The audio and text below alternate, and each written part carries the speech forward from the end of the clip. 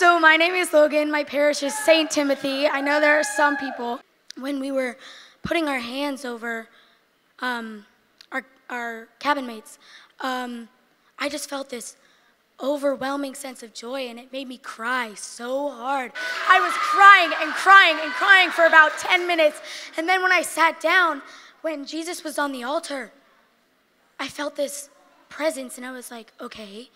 And then as I was sitting, I felt Jesus give me a big warm hug. And I hugged him back. And I felt this wall tumble down over my heart. And I just want to say, open your heart to the Lord, for he is good.